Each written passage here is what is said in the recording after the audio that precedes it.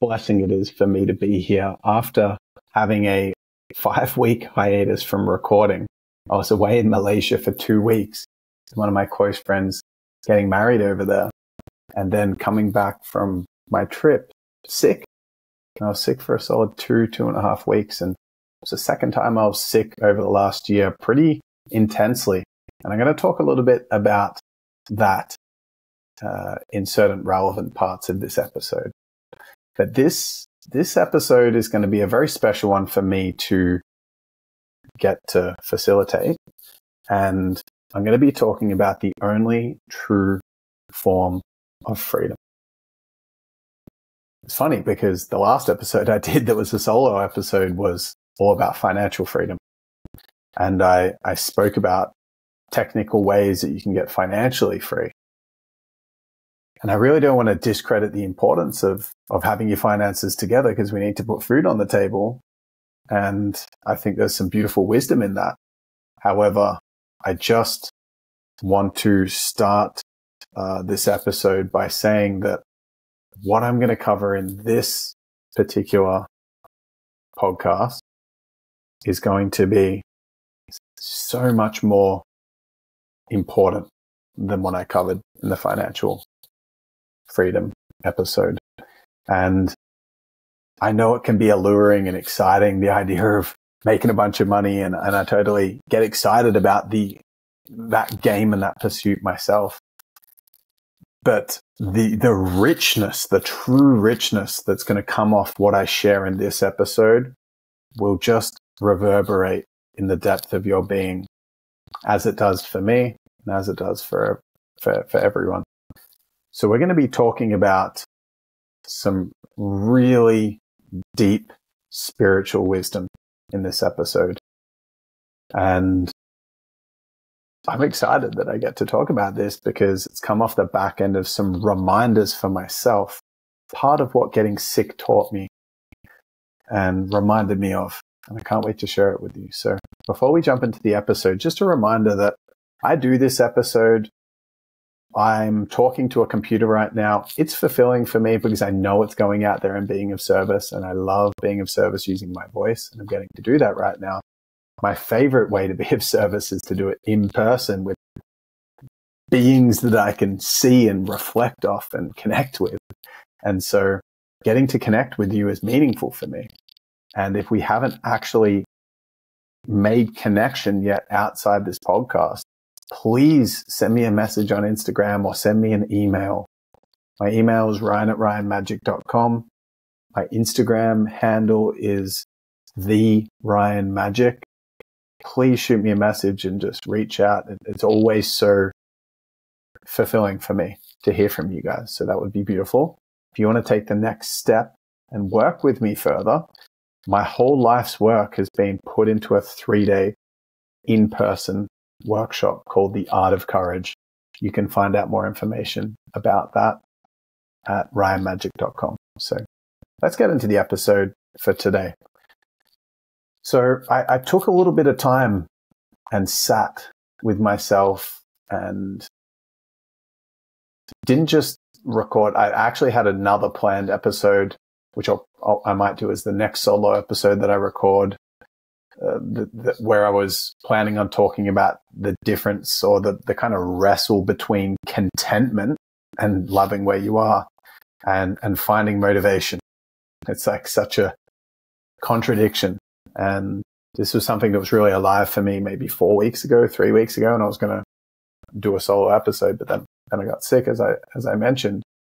But instead of just jumping into that episode today, I really took the time to reflect on what felt like the most meaningful thing to put out there and landed on the topic that I'm going to share today. And so there are so many different aspects to what I'm going to share, and I'll go off on little tangents to connect the dots together in the episode. But in a nutshell, I promise you that it will be enriching if you can just really be as present as possible with what comes through. And I promise the dots will connect.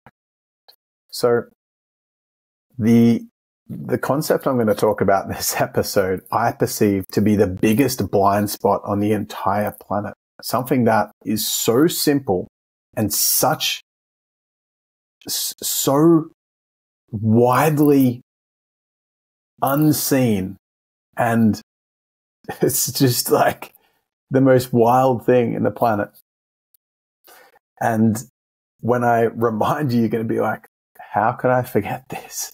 If you've been, like, if it's a remembering for you, if it's an introduction to the concepts that I'm going to share today, then, you know, for me at least, it's blown my mind. And the concepts that I'm going to share today, I was introduced to 6.5 years ago.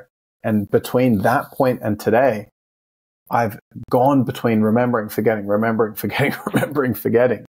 When I forget, I find myself in this automated feeling of suffering. When I remember, I find myself so deeply connected that I have this enriching, beautiful relationship to life.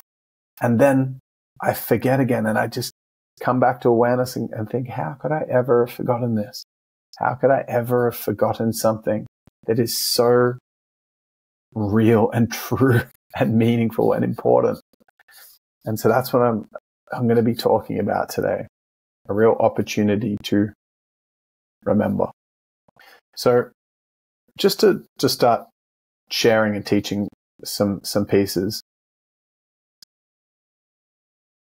Firstly, I'm going to pre-frame, and you may have heard me talk about this before. It really is the foundation behind the wisdom that I share at this point in my life.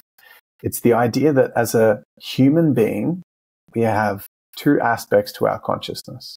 So you have the aspect of your consciousness, a lens through which you view life, that I call the head. You can be in your head. And the other side is you can be in your heart. And you can view life through that aspect of your consciousness.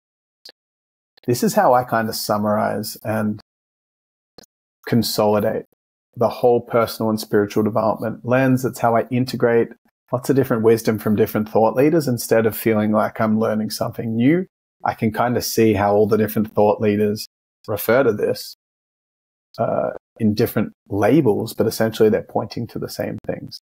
So the head is the aspect of our consciousness that its primary motive is survival. And so this aspect of our consciousness is motivated by fear, and it's essentially attempting to keep us alive. It really is what Joe Dispenza does call the animal in us. And the part of our brain, the amygdala, which is the fear center of our brain, it's like the oldest aspect of our brain that has, we've evolved and developed other layers of our brain over a long, many generations, thousands, tens of thousands of years. But this primitive aspect of our brain, the amygdala, really drives us in life to be motivated by survival. Okay. And so there's lots of different ways that people refer to this. It's also known as like the ego. It's also known as living below the line by Carl Jung. And we're not going to mention too many of these things, but it's essentially living in fear. We have the other aspect of our consciousness though, which is our heart. I call it the heart. Some people call it their higher self. Some people call it totality. Some people call it living above the line. Some people call it God consciousness, awareness. It's got lots of different titles. But essentially, this aspect of our consciousness has a very different motivation to the head.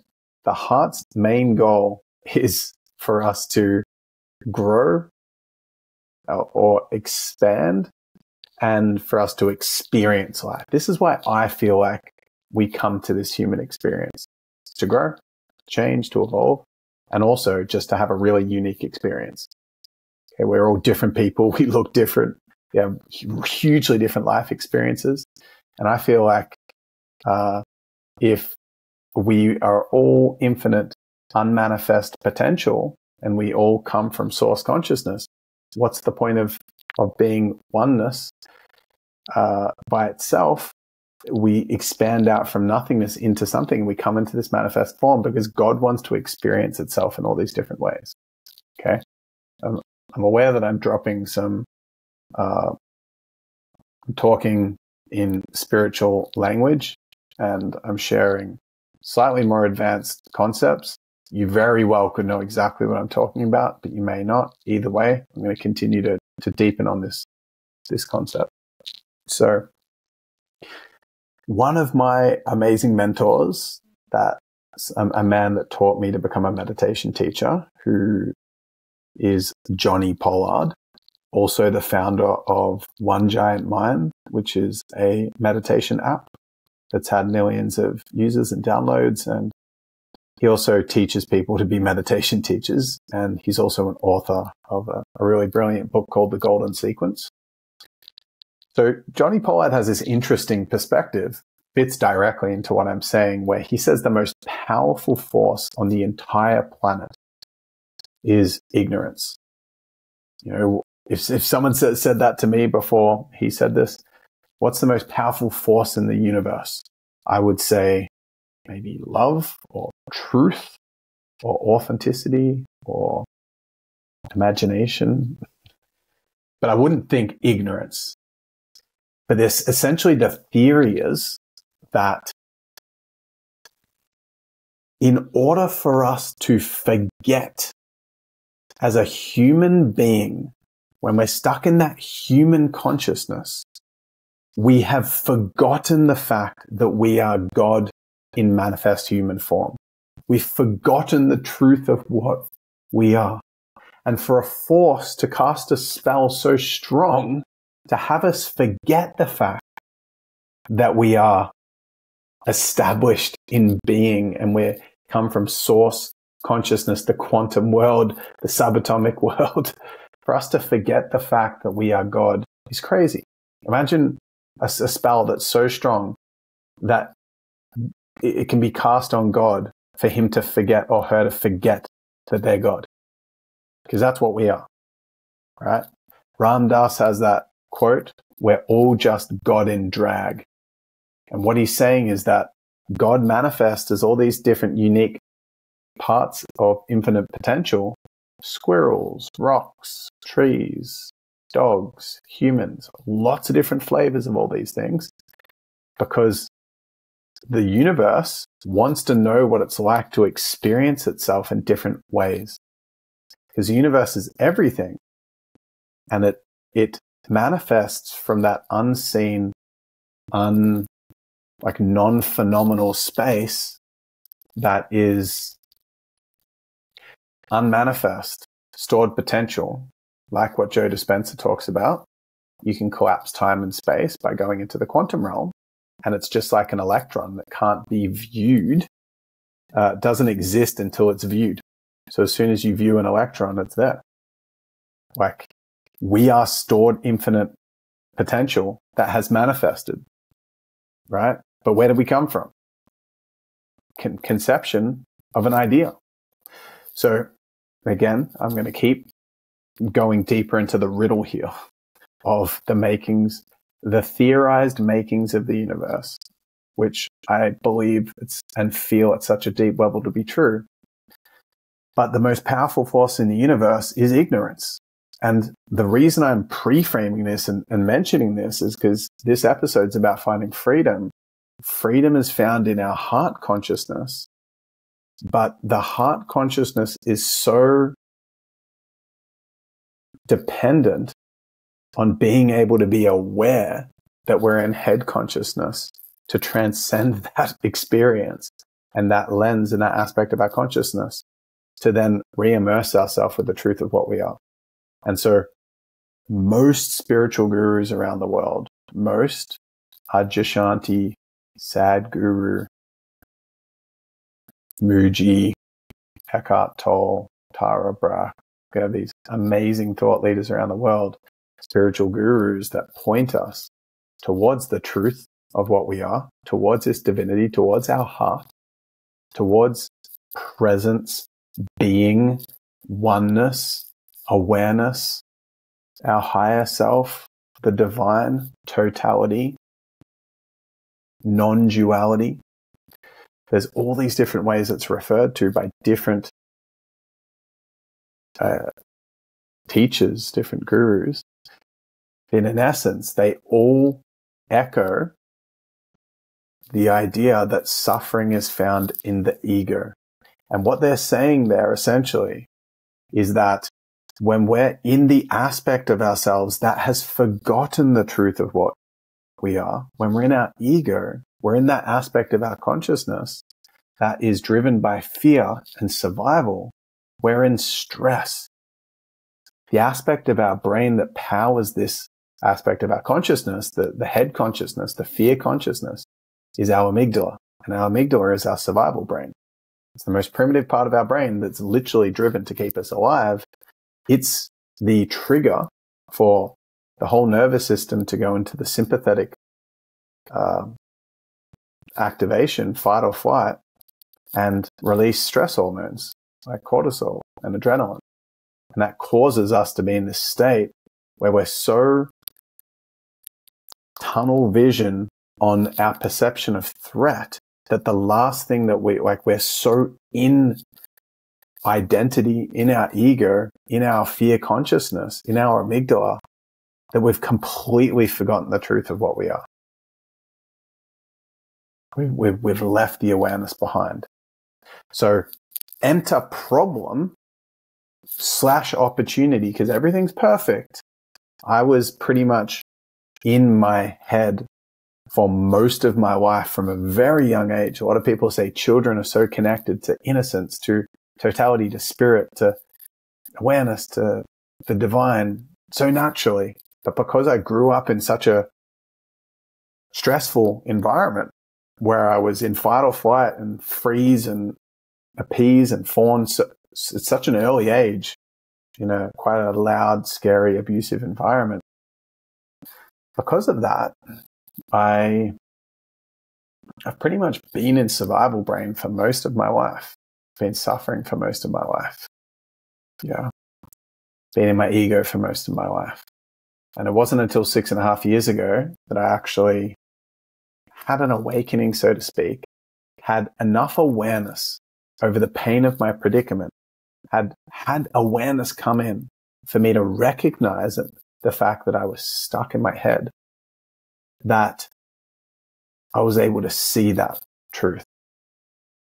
And so just taking stock of the ground we've covered so far in this episode, freedom, the only true form of freedom is when we actually have awareness over our consciousness, awareness over our life. Because while we don't have awareness, we are just completely reactive and driven by fear. And what I call this head hypnosis, because I, again, divide our brain into these two aspects, head consciousness, heart consciousness, could be fear consciousness, and fulfillment or freedom consciousness. So because we all have these two things, freedom exists when we have awareness and we can actually choose how we want to live with our lives, have presence when we want, like in our life, in our experience of life. But when we are taken by head hypnosis, like I refer to it, we're taken by head hypnosis, we go into this hypnotic state where our head is ruling our life. It's calling the shots. We're run off reactive subconscious programming. We have our head controlling our decision making to keep us comfortable, to keep us safe. We are sedated with addictive tendencies, and we're usually in some form, even if it's subtle, of stress response. And we essentially being controlled by that most powerful force in the entire universe, as Johnny Pollard refers to it as, ignorance. We're stuck in ignorance. We're ignorant. We have forgotten. We are sedated.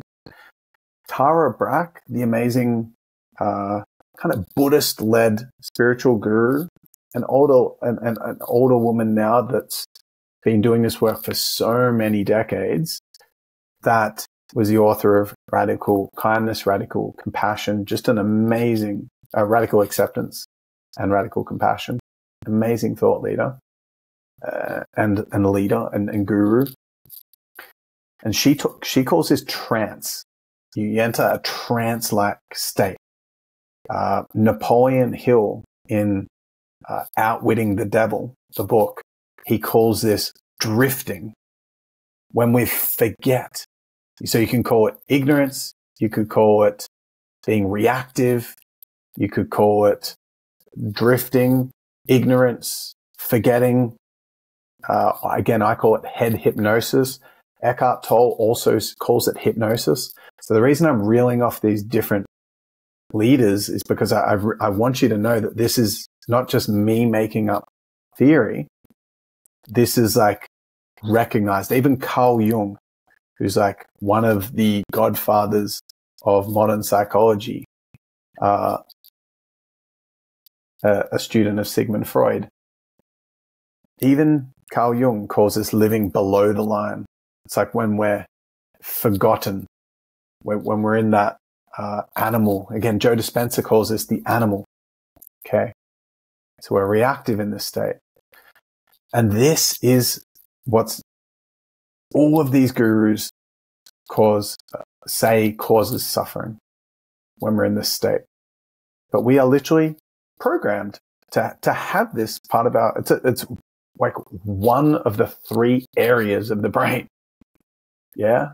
It's the oldest aspect of our brain. It's the amygdala, but we've evolved to develop our cortex, and in our prefrontal cortex, that's where higher, more, I'm going to say the thing that differentiates the human race versus other animal species is this aspect of our brain, which is the most modern aspect of our brain, the most evolved aspect of our brain, that gives us the ability to connect to things like intuition and imagination and to have conscious thought. And it's the being aspect in human being. It's that heart aspect in the head-heart aspects of our consciousness that I refer to. And so just to, again, come back to the whole point of this podcast is that it doesn't matter how much work you've done on yourself. If you are triggered and you're in fear consciousness, you are going to be suffering.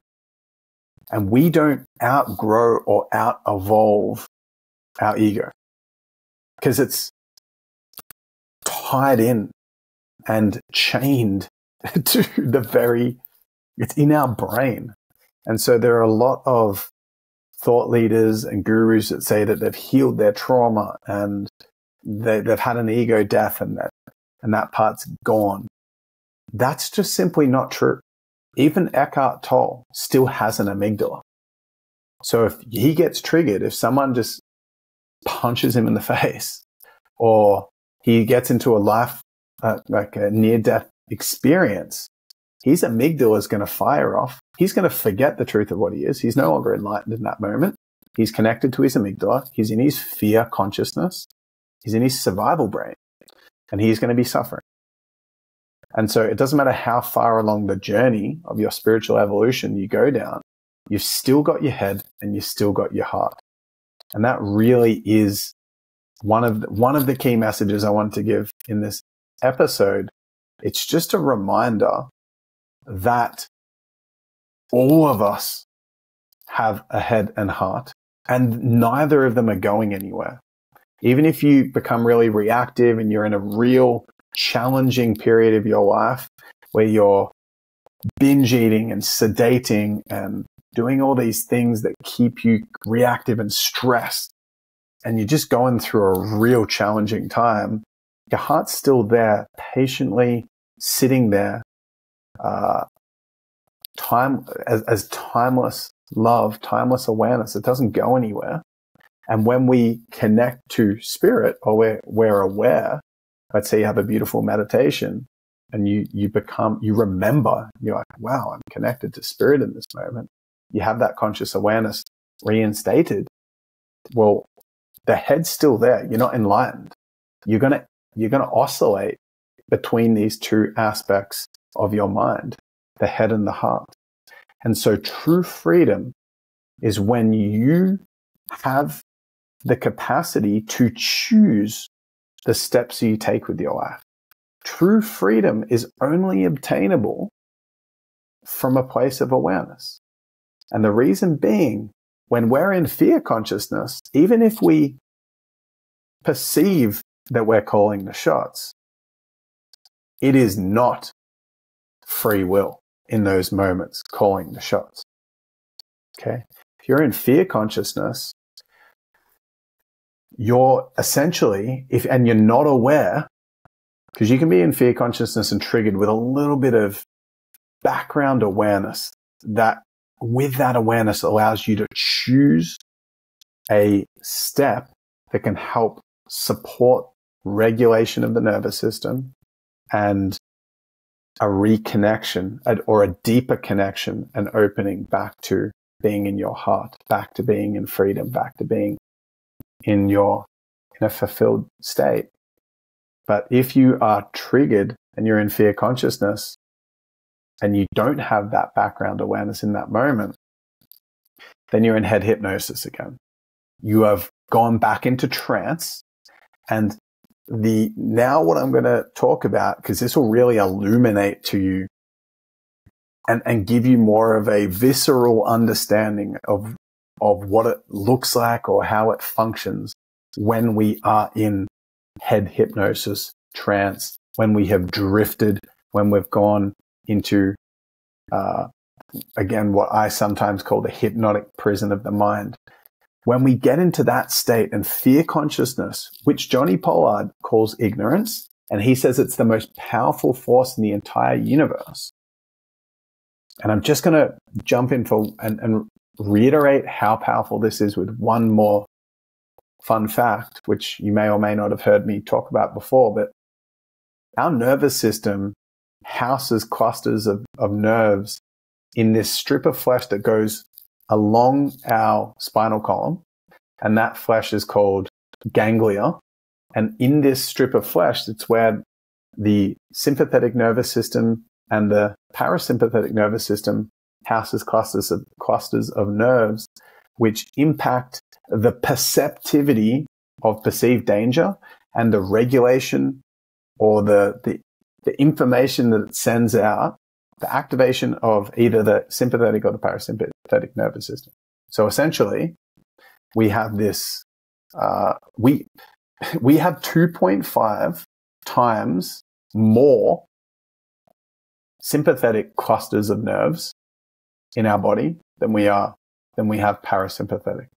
So if you look at the ganglia and you look at like a anatomy diagram and you look at the clusters of nerves for each of the different nervous systems, there are 2.5 times more clusters of nerves for the sympathetic than the parasympathetic. In other words, there is 2.5 times more power and influence that the sympathetic nervous system, the fight or flight, the fear consciousness aspects of the nervous system has over you than the parasympathetic nervous system, the rest and digest, going into homeostasis or to regulation, to connect with your heart, to be in awareness, to be in your heart, to be in fulfillment, to be in freedom. And so to summarize what I just said, if you have two aspects of your consciousness, head and heart, then from a nervous system influence, which is the part that activates either stress hormones or love hormones, like the influence is 2.5 times more powerful from the stress side of things.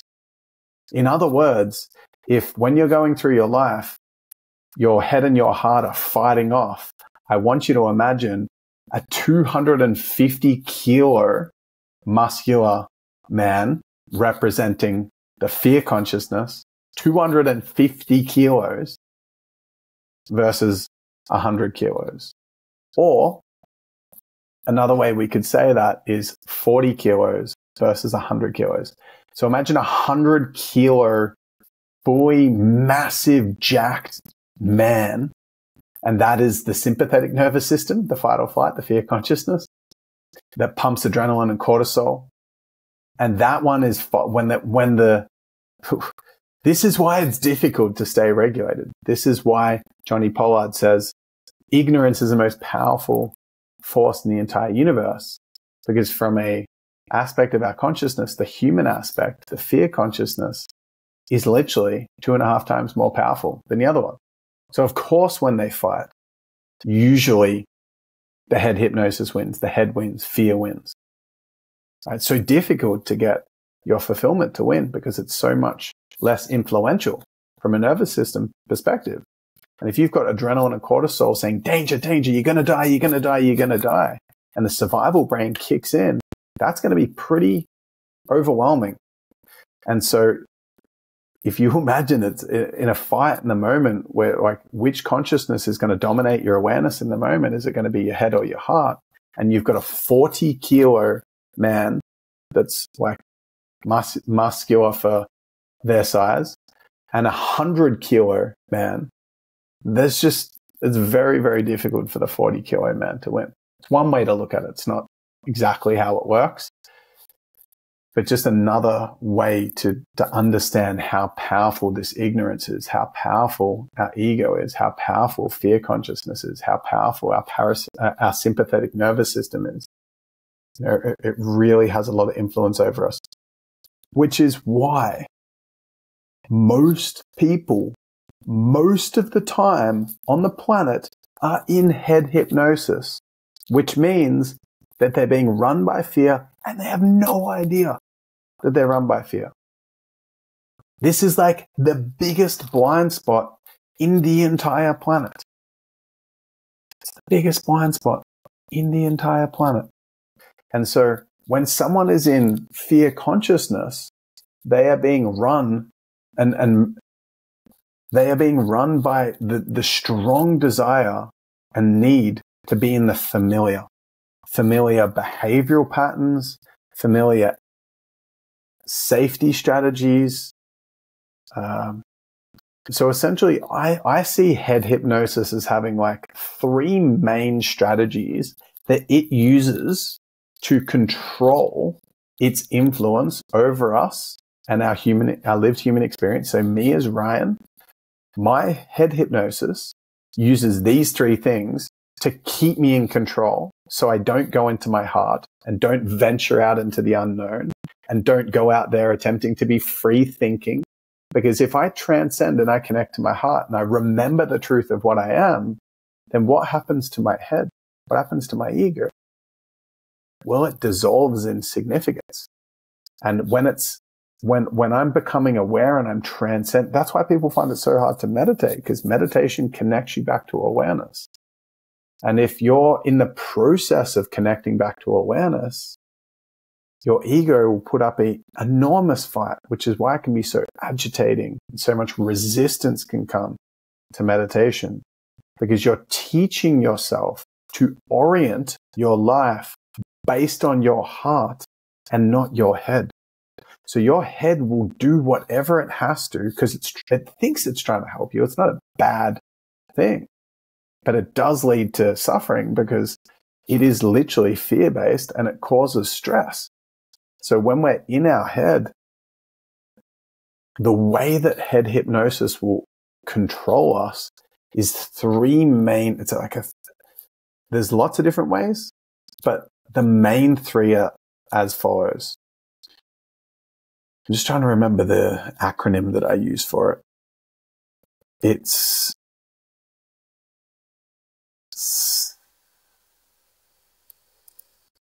I can't remember the acronym, but I know the 3. So there's addiction is the first one. And this is like one of the biggest ones. So any addictive tendencies that sedate us is a really big strategy of head hypnosis. So scrolling is an example, social media, phone usage, Your head loves this because when you're in it, you're not aware. You're like a zombie. Okay. You've gotten out of awareness and you've gone so far into the control of the mind's web of head hypnosis into trance. You're in trance. If you're scrolling, you're in trance, right? You're not remembering the truth of what you are. You're in trance. And so you're reactive. When you're in trance, you don't even realize scroll. There's this desperate, reactive, adrenaline fueled escapade that all of a sudden now you're getting up from scrolling and you go to the fridge and you're looking for processed foods, which is another form of like sedation technique or another addictive tendency. Yeah. Emotionally eating sugar or stimulants like coffee. There's all these addictions that we have that keep us sedated. It's a control mechanism of our head hypnosis.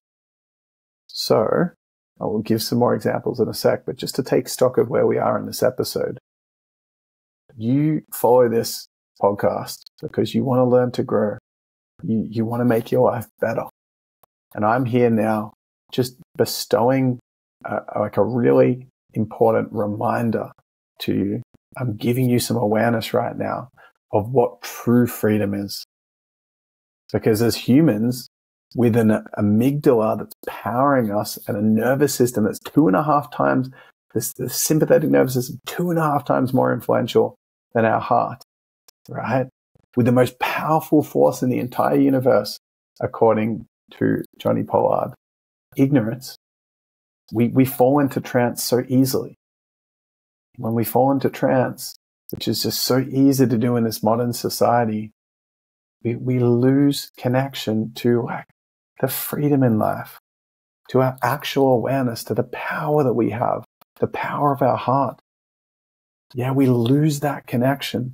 We're just in this mindless robotic, we're in the matrix, right? We're in the matrix and we're just living like robots, scrolling away, eating sugar, looking for the next hit.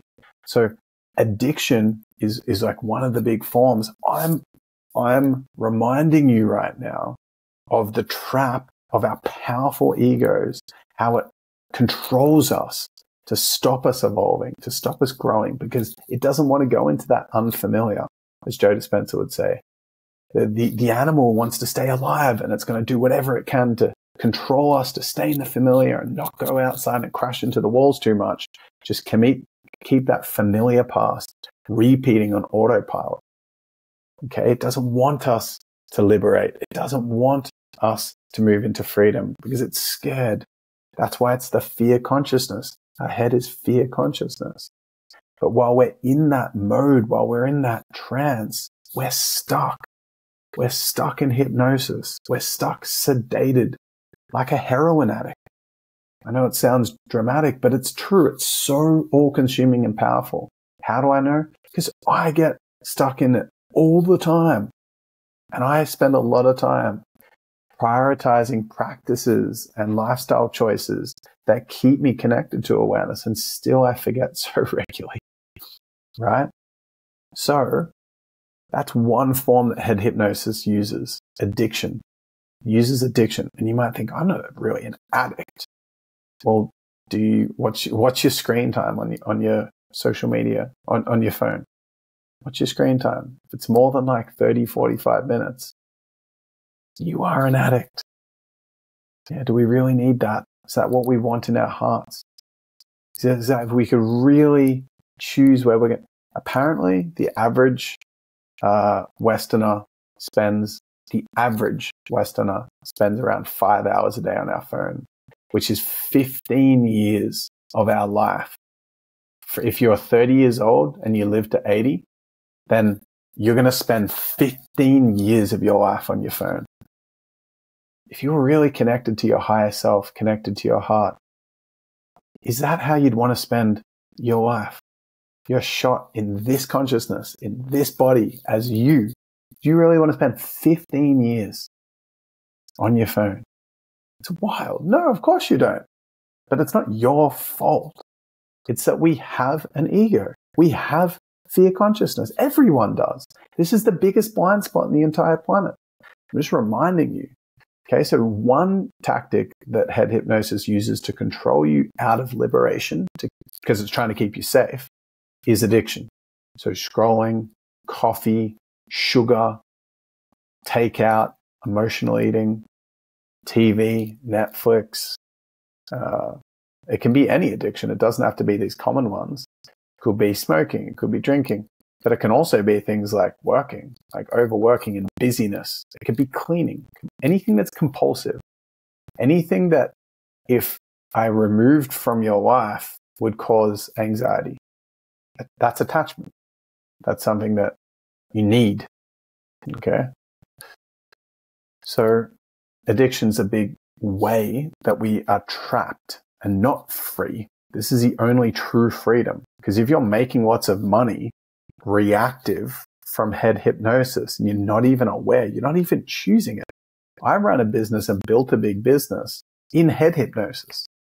I watched videos of myself back in the day and I didn't even choose what I was doing. I was on autopilot. I was a robot. I was my subconscious programming and insecurities that were driving me from a place of fear, trying to prove myself, trying to be enough, trying to be so good that I'll finally be loved. But I wasn't even aware of it. I was in complete ignorance. I was victim of the most powerful force in the universe. I was stuck in a deep hypnosis, in a trance. Yeah. And I had the money, but I was suffering the whole time. I had migraines. I had adrenal fatigue. I was burning relationships. I was traveling to amazing places around the world and I wasn't even able to be present. I was just planning the next thing. So it's not about what we're doing. It's about the state in which we embrace it. When we're connected to awareness, when we're connected to our heart, we're able to be present and enjoy and soak up the beauty of it. When we're stuck in our head, we're not even getting to enjoy the experience. We're not even fully there for it. Yeah, not even fully there for it. So anyway, going back to head hypnosis, addiction is one form. All right. Another form is protective strategies, personality patterning, right? You could go into being a pleaser to try to stay safe. That's a familiar pattern. You could go into busyness. You could go into your achievement pattern. You could go into being a gossip. You could go into like feeling different and separate from everyone else as like an artist kind of thing. There's light and shadow qualities to all archetypes and all patterns, right? However, they still are utilized by the head as a way to use the past and in the subconscious conditioning and programming that we have to replay on autopilot a part of ourselves from a place of fear to create what Tony Robbins would say, an emotional home, to relive the past. It's familiar and therefore it feels safe. So when we're younger, we form our personality based on what our parents kind of sculpt us into by them saying, do this, don't do this, do this, don't do this. This is good. Well done. Do more of that. And we learn how we should show up.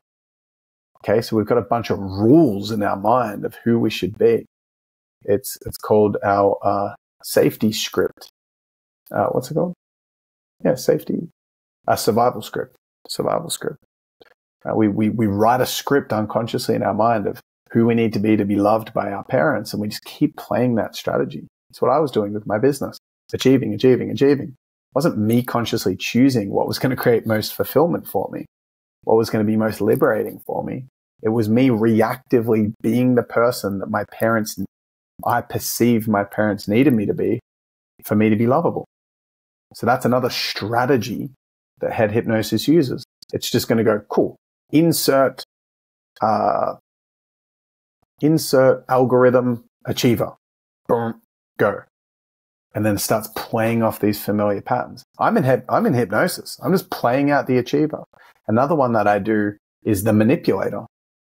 Yeah, I didn't even realize I'm in it. But to try to stay safe in my relationship, I go into this manipulating, judgmental version of myself that's mirrored and learnt or kind of inherited from my dad and the way that he treated myself and my family growing up.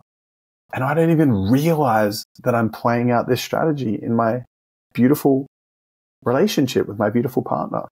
I'm all of a sudden manipulating and controlling because I'm in head hypnosis. I'm definitely not aware. I'm disconnected from my heart and I'm fully in my head because I'm having survival activated. I'm being triggered and scared of intimacy, scared of commitment, scared of connection. And boom, head hypnosis comes in and goes controlling. Press play on manipulator, press play on the judge. And all of a sudden I start firing off these safety strategies. Okay. And we all have these different ones. It could be the Joker.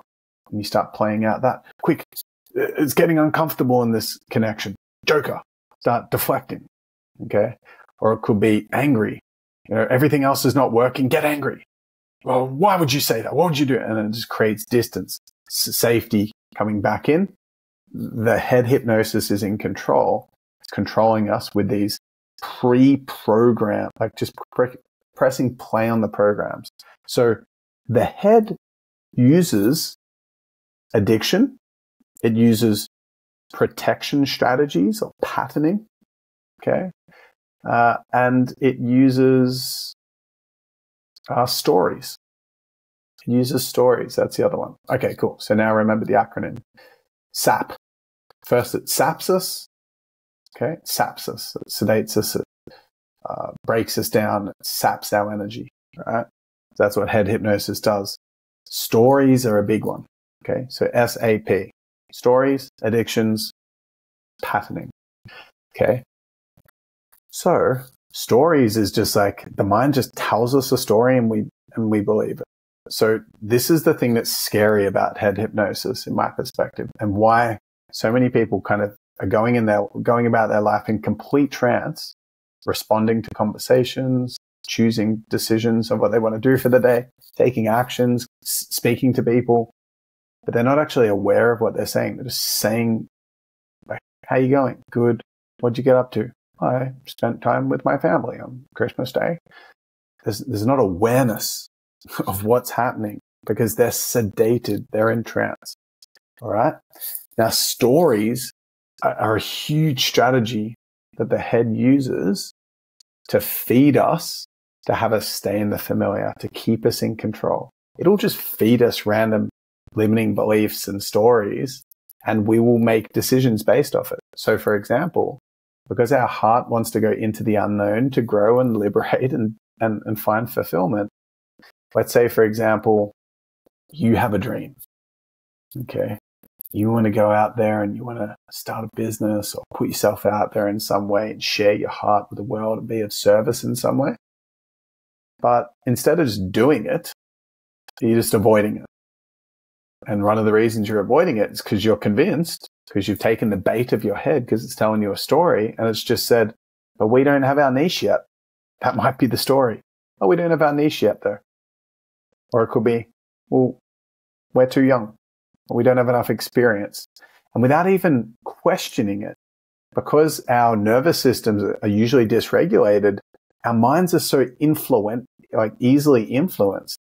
And you could literally right now have not taken action on your dream business for 6 months because you instantly believe the story that your head fed you, just saying that that you don't know your niche. And so you're literally like, yeah, I just don't know my niche yet. I don't know exactly what I want to do. So instead of doing the next aligned step, which might be finding the niche, or it might be just announcing that you're going to start launching music out to the world and just instead of just putting it out there, which is what your heart would desire, the head just blocks it and just goes, nope, that ain't happening. We're going to just give them a story.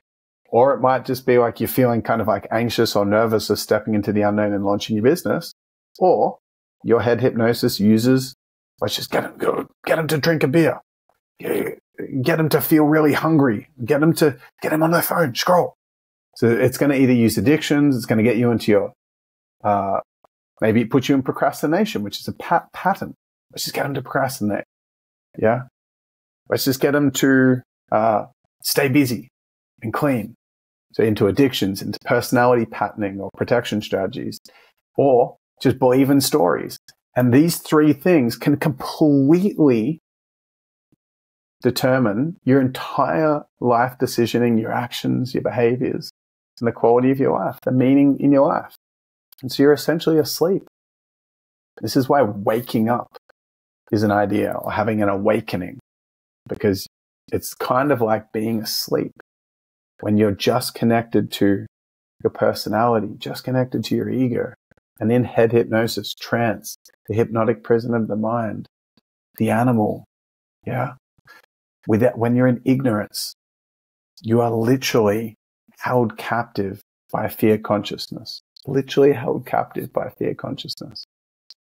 So this is the beautiful opportunity. So I'm going to tell a quick story. You're doing really well with this. I'm even getting a little bit tired because my mind's trying to stop me teaching all this stuff, because it will free you. With the awareness, it will free you. But what happens for me is, because I've associated a lot of pain to business, because I'm actually going to reverse that. I was sick recently. I've been sick for 2 solid bouts of sickness over the last 12 months. I haven't been sick a lot for the last 5 years. I'm physically the healthiest that I've ever been in my entire life. I have almost zero unhealthy food. I'm really supportive of my body. I get amazing sleep from I've completely healed myself from adrenal fatigue. And yeah, I'm physically really healthy, but I've been sick twice in the last year. Not just little sickness, like a couple of weeks in both cases, which is crazy. And the reason why is because what's happened is the universe has attempted to support me with this concept that I'm sharing with you guys, which is why I'm sharing it with you. Because what's happened in both times I've gotten sick is I've been picking up momentum in my business. And my safety strategies, my patterning, my head hypnosis has kicked in with some patterning, gone play the achiever script. And I've kind of gotten into that zone of, from a place of fear, how many people am I going to get to my Art of Courage workshop? How am I going to grow this thing a little bit faster? And I've started to put work, service, success above the quality of my experience. Being in the trigger zone of being in business and making progress and having the opportunity for significance and to feel good about myself conditionally by feeling like I'm doing a good job with my service and my business, which is nothing wrong with that. So the universe cares and loves about me so much that it will only allow me to be on the journey of service if I'm carrying a state of presence on that journey. And I'm doing it from my authentic heart desires. I'm really connected to what's really going to light me up, who I really want to serve with, like doing this podcast episode. This is so meaningful for me to share this to you. Again, I could have just plugged and played some other podcast episode. I had another planned episode, but no, I really took the time to feel into it because I brought awareness into this. And that gives me the most fulfilling experience as the person that's running the episode, because I'm talking about what feels most meaningful for me. But it's also a message that's coming in from spirit because I'm doing this podcast episode with awareness. However, what happened was the first time I got sick, it was the day before an Art of Courage workshop. And I had been excited about this workshop for like 2 months earlier. And had all these people bought plane tickets, accommodation to come to Melbourne. I've never cancelled a workshop or a retreat before in my entire life. And I've run 30, 40, 50 retreats. Never. And comes to the morning, the day before, and I wake up horrendously sick. So sick to the point that I could barely even sit up in bed. And I had to cancel my Art of Courage workshop. And for the first like hour, 2 hours, when I woke up, I was like, distressed. I was so stressed out. I was like, what? I'm going to have to cancel this thing? And then I realized within like 5 hours, obviously this, because I trust that everything happens perfectly. Everything happens for a reason. And so I accepted it. And I knew that there was a reason that the universe had given me a sickness. I believe that every form of physical ailment, every injury, every bit of disease, every circumstance that we experience in life that feels unfavorable is all giving feedback to support us to course correct and live with more love, live more from our hearts. So I knew that there was something there, but I didn't know what it was. And I realized, so a couple of hours of like resisting, and then I ended up making the call. And then for 3 or 4 days, I was in so much pain. I was just distracting myself. I was sedating myself. I was in head hypnosis. And then I realized the universe has slowed me down because I was making progress with my business, but I wasn't carrying, I was still meditating every day. I was still doing certain things, but it was more to tick them off. I wasn't carrying awareness with me. And therefore, I was ticking the boxes. I was making progress, but I wasn't as fulfilled as I could be. And I wasn't carrying the embodiment of what I teach, which is the purpose of life is fulfillment. And I wasn't carrying full fulfillment with me. Not that I have to be perfect with it, but I really had forgotten and fallen into head hypnosis. And the universe knew that I was not going to slow down unless it forced me to slow down. And so it knocked me down. Then really got the transmission. It's important to slow down. Bring the connection to spirit, to oneness, to awareness, to my heart, to that freedom, the only true freedom, where I've transcended that most powerful force in the universe, which is fear, ignorance, and reconnected with my heart to bring that with me on the journey. And that's why I got sick. Then progress. Actually ended up running the Art of Courage a couple of months later, or whenever it was, 6 weeks later. And it was one of the most beautiful, it was the most beautiful workshop I've ever run. And then more progress, momentum, picking up momentum with the heart's prayers, lots of people wanting to work with me, lots of opportunities, lots of people signed up for the next Art of Courage. And then I'm like doing lots of content, super excited to get stuck back into it when I got back from Malaysia 3 and a bit weeks ago. And then boom, sick again. I was like, what? How could I be sick again? And I'd forgotten because I'd also fallen back into head hypnosis. Also fallen back into head hypnosis. So the universe was supporting me. I don't have to rush. I don't have to rush. The purpose of life is fulfillment. Fulfillment is found in our heart. Our heart is what creates the experience of presence. When we're in that beautiful aspect of our consciousness and we're aligning and connecting our lives from that angle, we're experiencing the only true form of freedom. And so I got sick again because the universe was like, we are not going to let, or you're at a point in your evolutionary journey of awakening or whatever, where you deserve it. And you need to embody this message. You need to stay connected to your heart. It's so important. And we're not going to let you progress and get all this big success and blah, blah, blah, which is not even going to fulfill you. We're not going to give you that unless you carry presence on the journey and you remain detached from that and connected to what's truly important, which is presence. Which is presence. And that was such a gift for me. Such a gift. Such a gift. And that's where I am right now. My gosh, I had to fight the resistance and the urge because I had lots of people waiting to chat to me, wanting to work with me. And I had to resist the urge to just be like, cool. I'm sick, but let's just book in this chat. I had to resist that urge and go, no, this is recovery.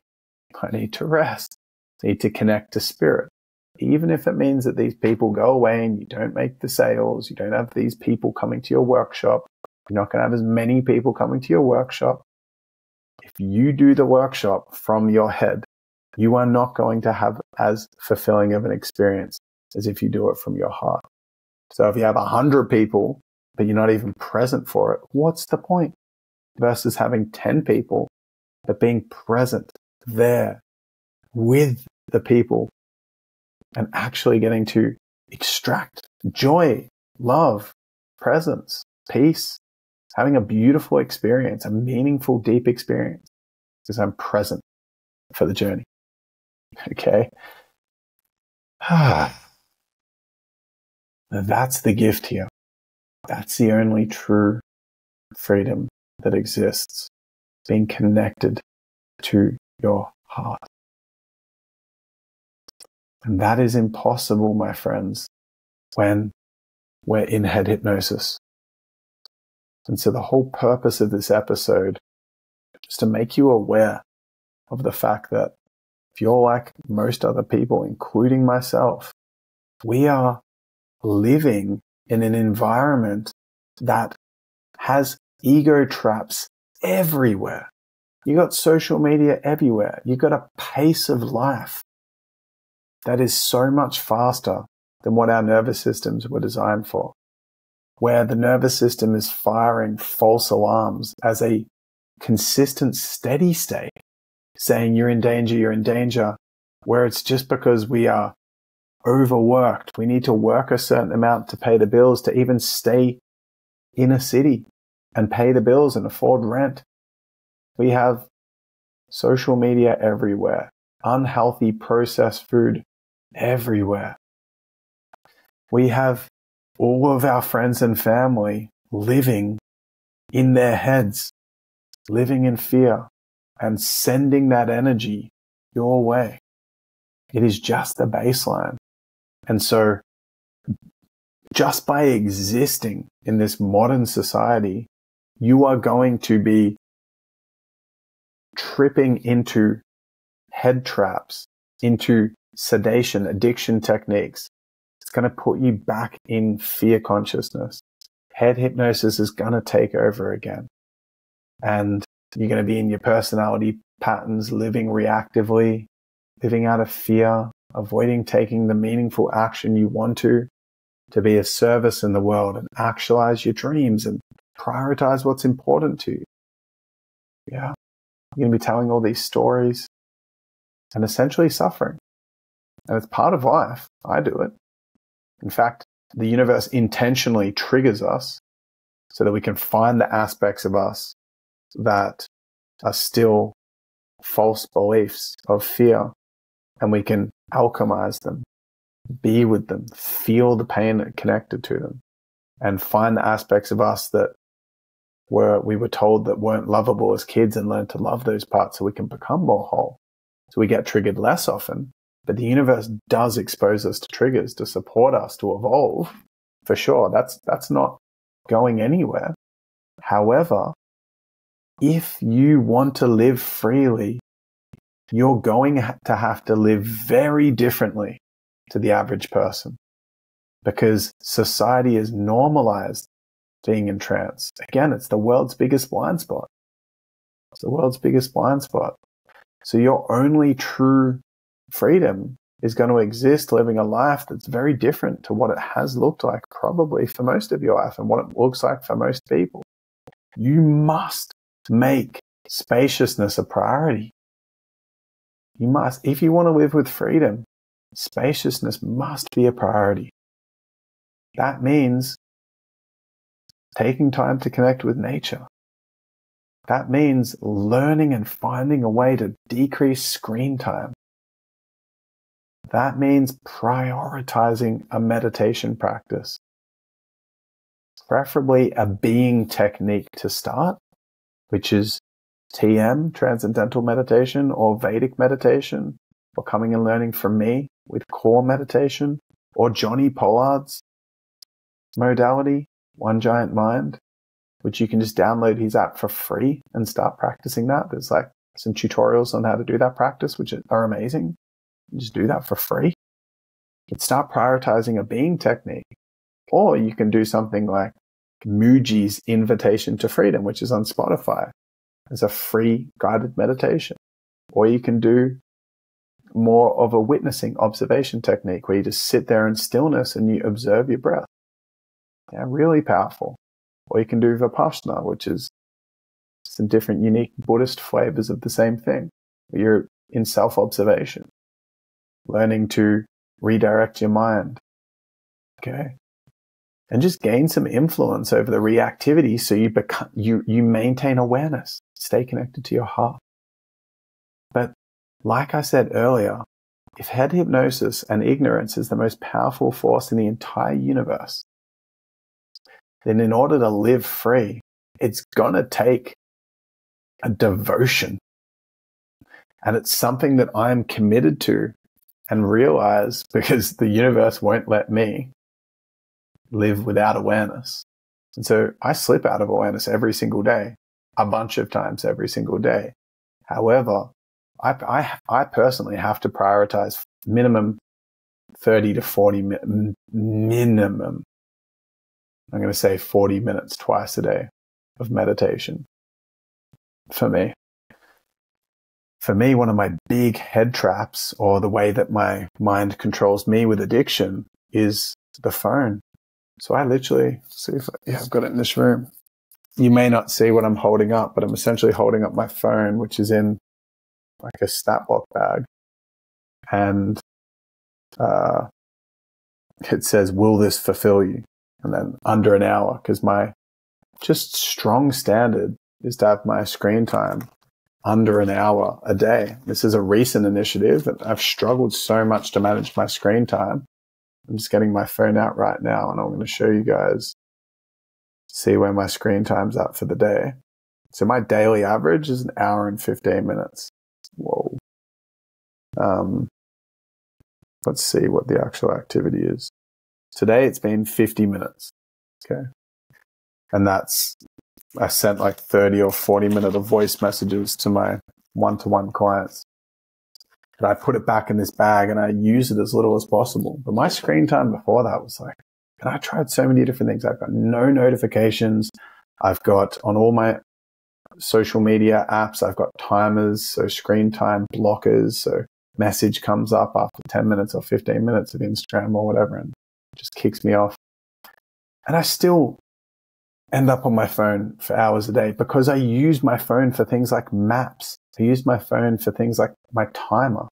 So these things promote the kind of like, I don't know if this works exactly the same for you. I'm assuming it does. I'm pretty sure it will.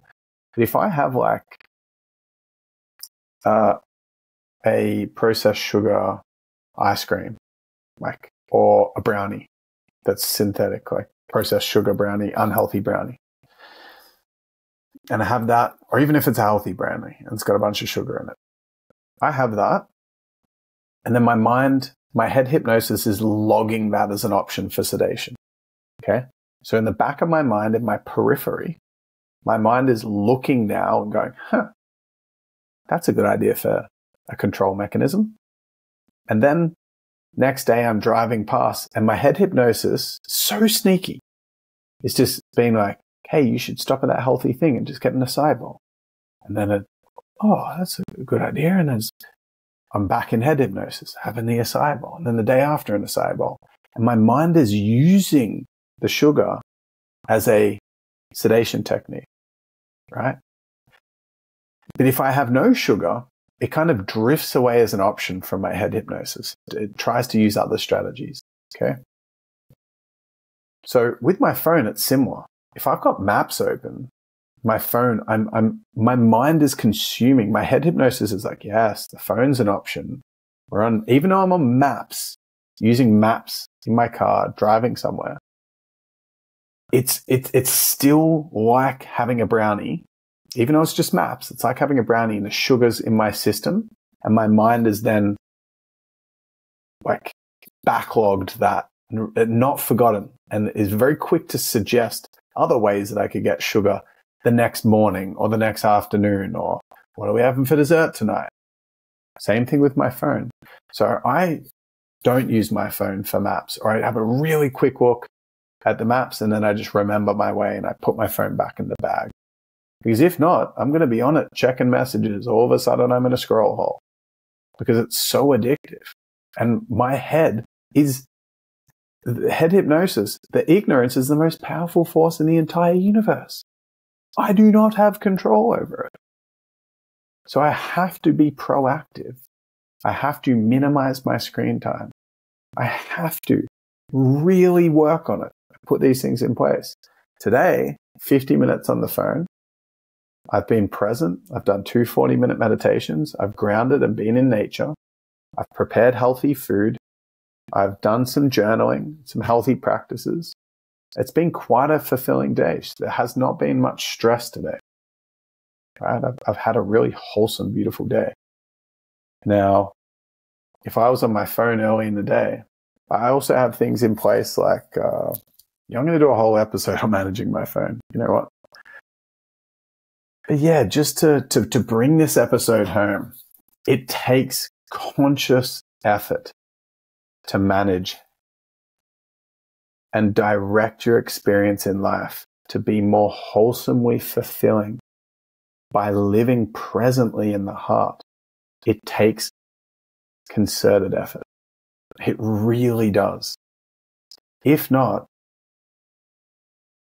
you're just going to make it easier and easier for your body to sedate you, for head hypnosis to control you.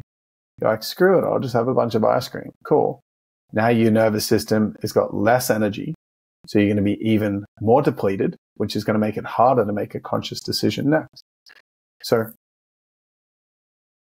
this episode, your freedom exists with awareness. The most beautiful gift. It takes so much resistance to prioritize a meditation practice. So much resistance. But when it becomes a non-negotiable, you can find the freedom you've been looking for your entire life, that your soul and your heart are patiently waiting for, to be seen and recognized. Not because they need to feel inflated by that, because they want you to be free. Your heart's patiently waiting there as an omnipresent energy of unconditional, timeless love. It's not in a rush for you to get there, but you as a human being transcend and awaken by being able to shed the layers of conditioning that keep you stuck in your humanity. And you can live freely as a human being by prioritizing being.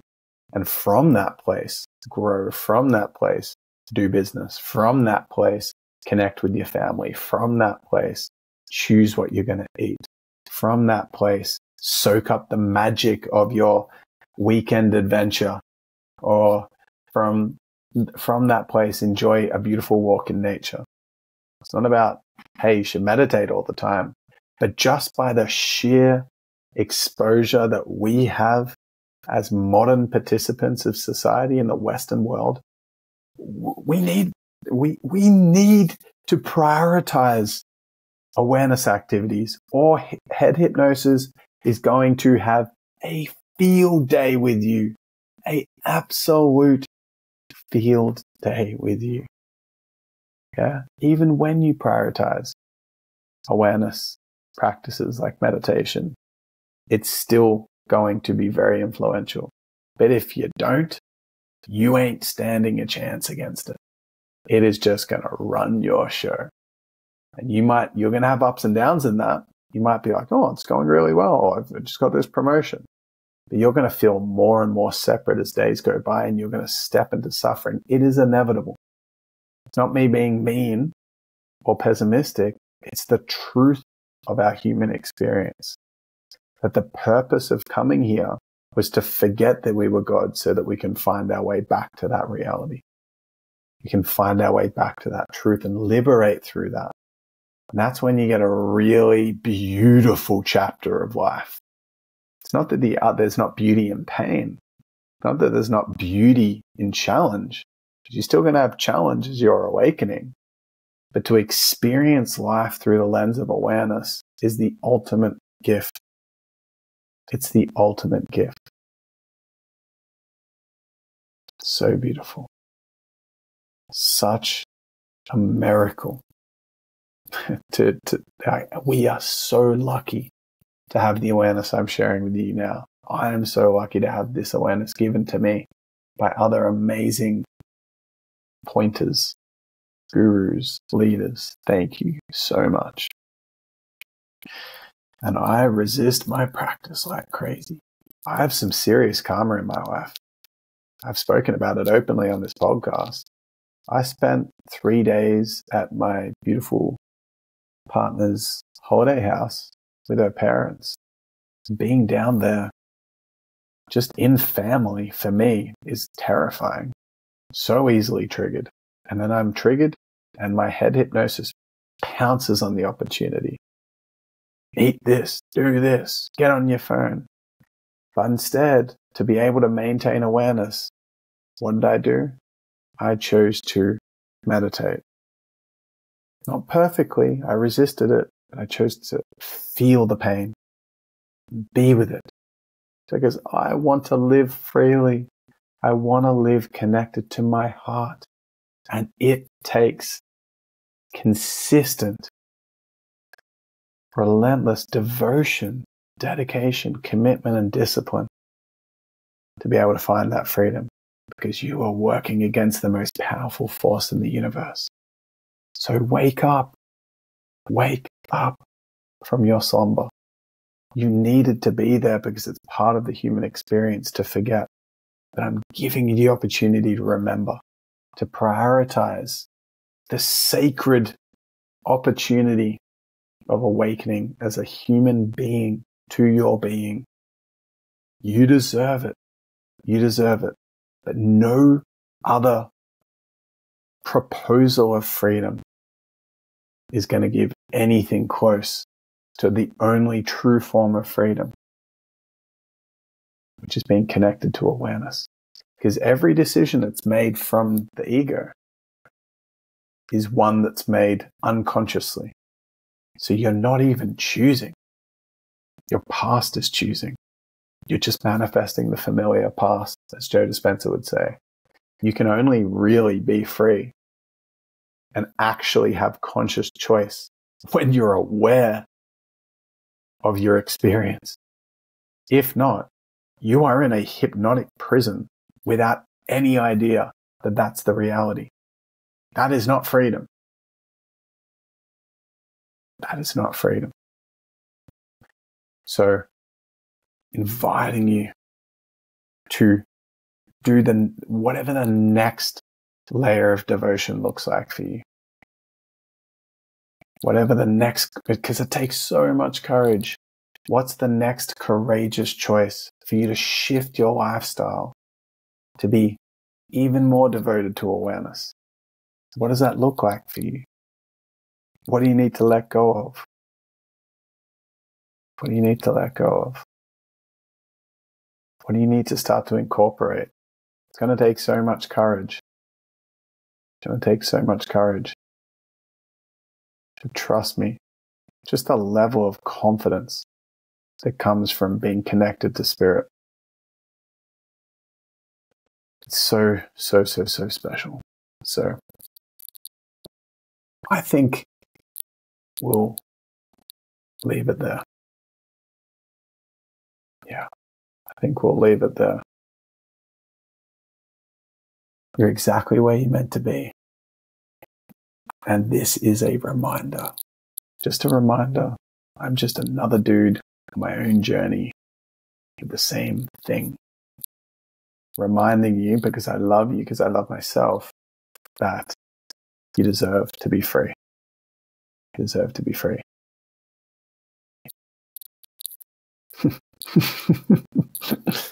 That's it. That was a long one. It's an hour and 20 minutes. Well, I appreciate your presence and sticking around. I love you. Again, if you haven't reached out, hit me up. Ryan@ryanmagic.com or the Ryan Magic on Instagram. They're my two preferred places. And if you're ready to figure out how waking up integrates with being in this planet, if you're wanting to tie it all together and know where the emotional healing work fits into growing a business, which fits into financial freedom, which fits into purpose and service and connecting in relationships and mindset and spirituality. They're all very contradictory at times. How do they fit together? Well, I was battling that for many, many, many years, and had a clear, integrated, and grounded perspective that I was gifted by God, and it's my mission on this planet to teach how it all works together. And that's what I teach at the Art of Courage workshop. The Art of Courage is not just, hey, how do you go crazy and do all this big stuff? The art of courage, courage comes from the Latin root word core, which means heart. That's where courage comes from. It comes from the word core, which means heart. And this whole episode I spent talking about the purpose of life is fulfillment. Fulfillment and freedom are pretty much synonyms. And they come from living in the heart. And so I've got this really unique way. It will blow your mind in a positive way, blow that mind, and really shine light on the truth of how to navigate the complexities of all these different layers of life. We got mindset, we got healing, we got success, we got money. How do they fit together? Well, the art of courage, the art, because it's so subtle and nuanced, and it takes discernment to be courageous to live in your heart. How does it all integrate together? Well, come along to the Art of Courage and I'll share with you how. I'd love to have you there. You can find out more information at ryanmagic.com. That's the end of this episode. I love you guys so much, and I'll see you in the next one.